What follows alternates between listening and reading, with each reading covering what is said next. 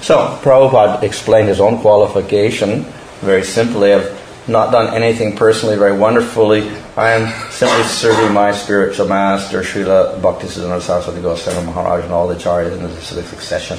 So the members of ISKCON should also feel that they are simply serving Srila Prabhupada. So all the gurus in ISKCON also should understand that they are voluntarily accepting membership in ISKCON.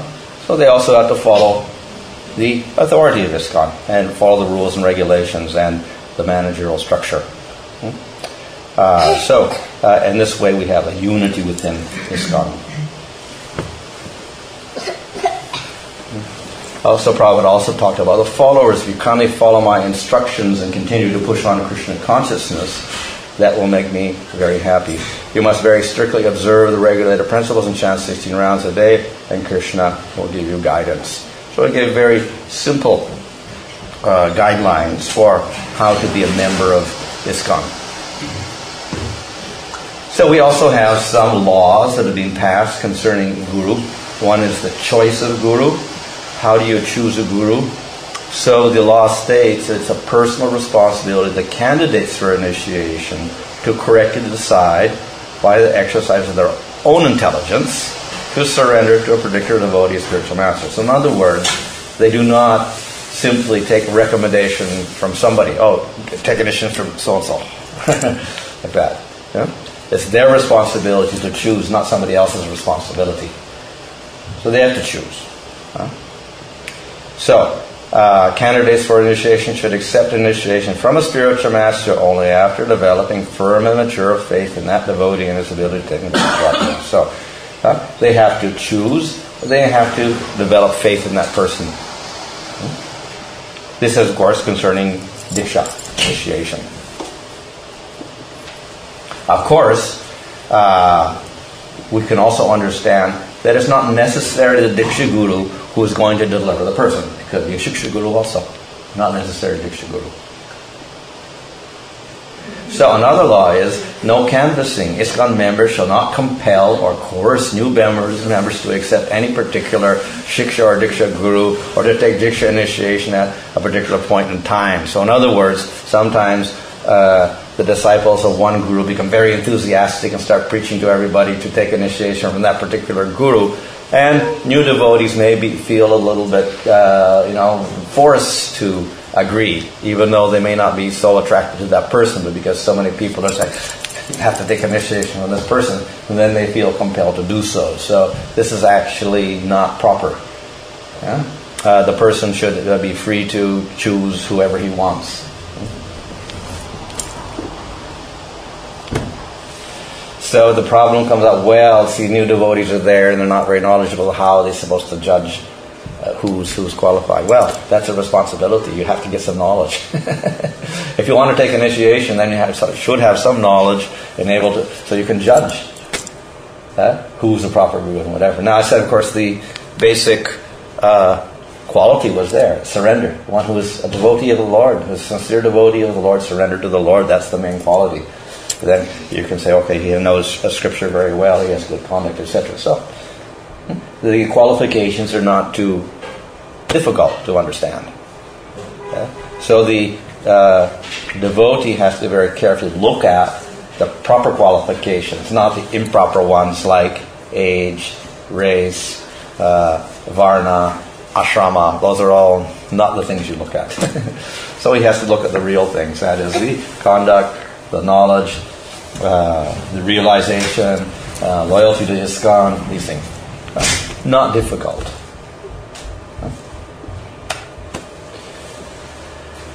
So again, all members of ISKCON have the right to accept Diksha or Shiksha from the Guru of their choice, provided that the Guru was qualified and approved to initiate. The candidates eligible to accept initiation. All the relevant procedures set forth in ISKCON laws have been strictly observed. So there are all some details here about what has to be done in regards. In other words, there has to be some verification that that person is being following strictly as a disciple for so long period of time, 6 months or whatever.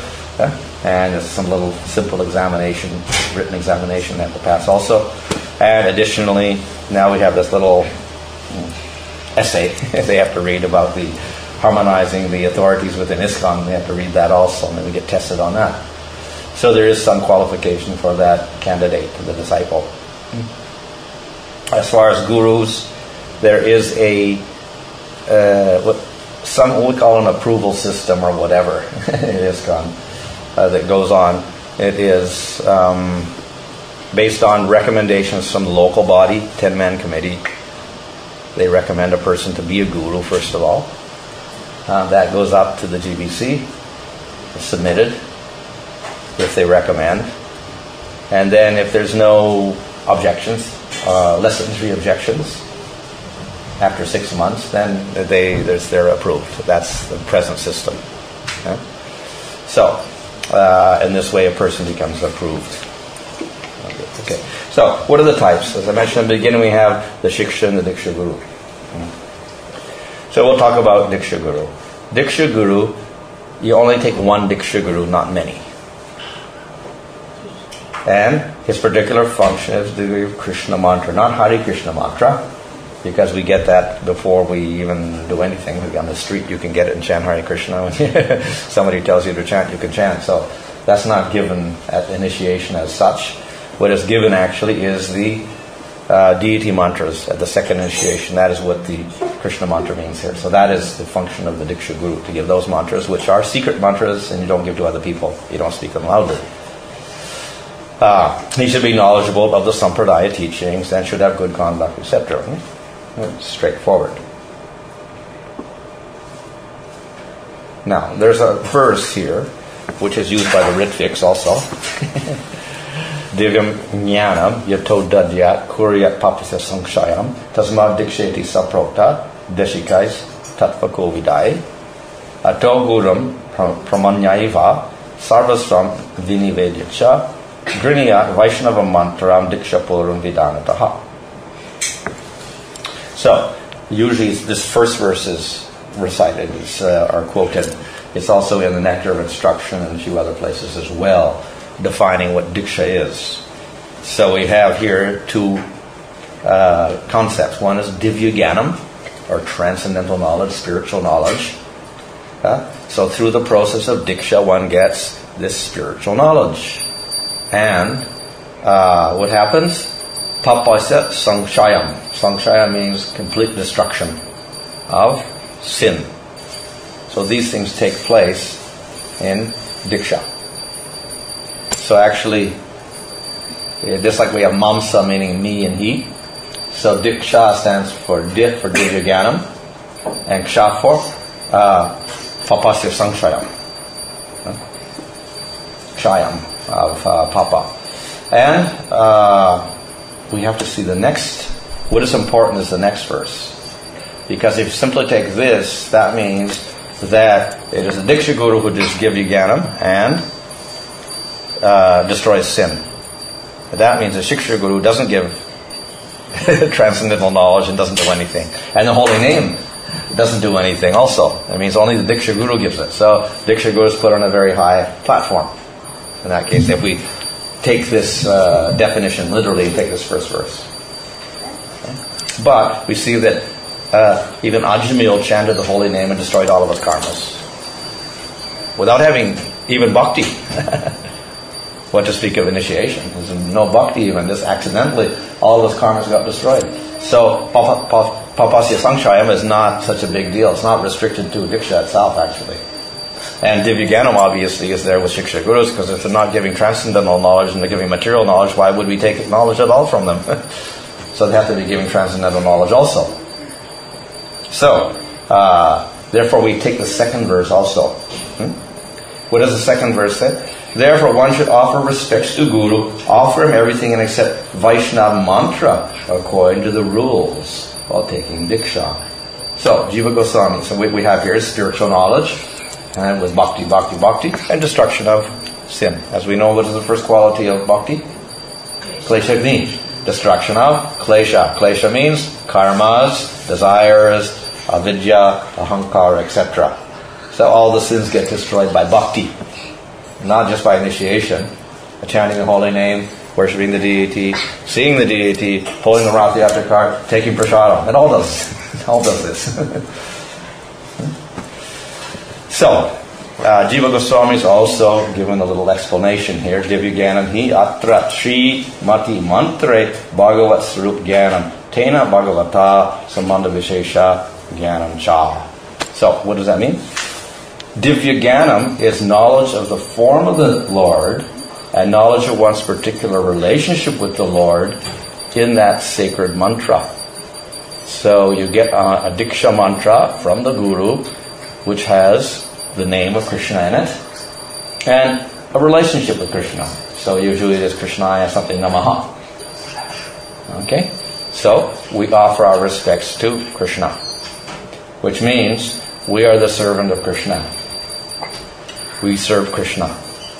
So we get the form of the Lord, Krishna, and we get our relationship. We are the servant. That is what the mantra gives us. So that is the Divyaganam. And this knowledge helps destroy sin, karma, etc. So it comes in the mantra. So there are other ways of getting the Divyaganam and the destruction of sin. The holy name is non-different from Krishna. It also destroys sin, destroys karma, and it is also Krishna, and it has a relationship with Krishna. We say Hare Krishna means, please engage me in the service of Radha and Krishna. We have a relationship with Krishna there also. So the holy name does the same thing. So, what is this? Why do we get the mantra at all? Actually, it's for deity worship. And mainly deity worship is for rich householders, so they can spend their money on something useful. Instead of spending it on their house, let them spend it on building a temple for Krishna. So this is direct translation of Jiva Goswami, mainly for rich householders doing deity worship, to take diksha.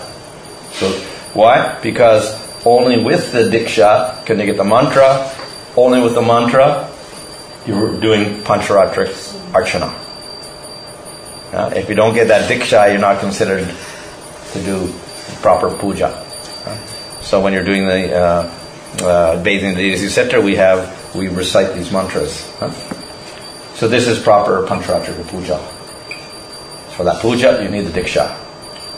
So rich householders can do that because they got money and stuff to spend, and they can do nice deity worship.